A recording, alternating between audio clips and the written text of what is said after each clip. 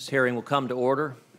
Good afternoon. Welcome to each of the witnesses. Thank you for joining us. Thank you for everyone for attending this hearing.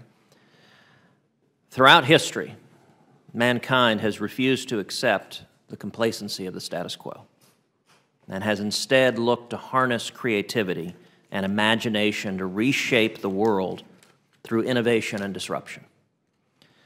The Industrial Revolution, Henry Ford's moving assembly line, the invention of flight and commercial aviation, and more recently, the creation of the Internet, have all acted as disruptive forces that have not only changed the way we live, but have been engines for commerce that have offered consumers enormous freedom. Today, we're on the verge of a new technological revolution, thanks to the rapid advances in processing power, the rise of big data, cloud computing, mobility due to wireless capability, and advanced algorithms.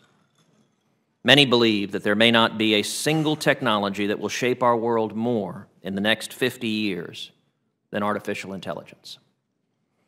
In fact, some have observed that as powerful and transformative as the Internet has been, it may be best remembered as the predicate for artificial intelligence and machine learning. Artificial intelligence is at an inflection point.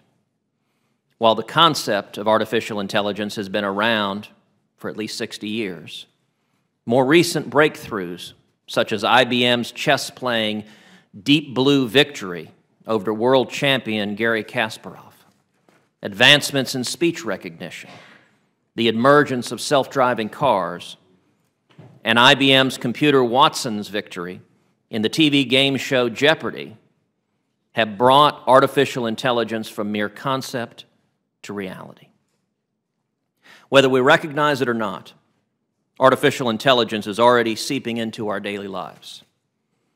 In the healthcare sector, artificial intelligence is increasingly being used to predict diseases at an earlier stage, thereby allowing the use of preventative treatment which can help lead to better patient outcomes, faster healing, and lower costs.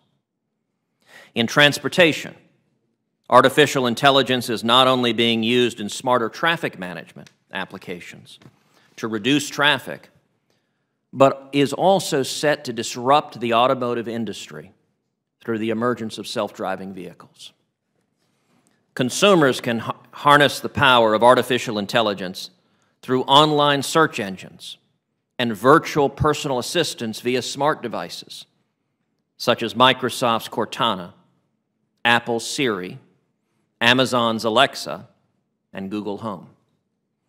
Artificial intelligence also has the potential to contribute to economic growth in both the near and long term. A 2016 Accenture report predicted that artificial intelligence could double annual economic growth rates by 2035 and boost labor productivity by up to 40%. Furthermore, market research firm Forrester recently predicted that there will be a greater than 300% increase in investment in artificial intelligence in 2017 compared to 2016. While the emergence of artificial intelligence has the opportunity to improve our lives, it will also have vast implications for our country and the American people that Congress will need to consider moving forward. Workplaces will encounter new opportunities thanks to productivity enhancements. As artificial intelligence becomes more pervasive, Congress will need to consider its privacy implications. There is also a growing interest in this technology from foreign governments who are looking to harness this technology to give their countries a competitive advantage on the world stage. Today, the United States is the preeminent leader in developing artificial intelligence. But that could soon change. According to the Wall Street Journal, quote, "The biggest buzz in China's internet industry isn't about besting global tech giants by better adapting existing business models for the Chinese market. Rather, it's about competing head-to-head with the U.S. and other tech powerhouses in the hottest area of technological innovation, artificial intelligence.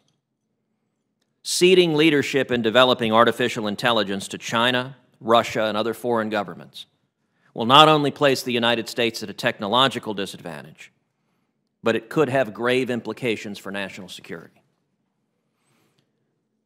We are living in the dawn of artificial intelligence, and it is incumbent that Congress and this subcommittee begin to learn about the vast implications of this emerging technology to ensure that the United States remains a global leader throughout the 21st century.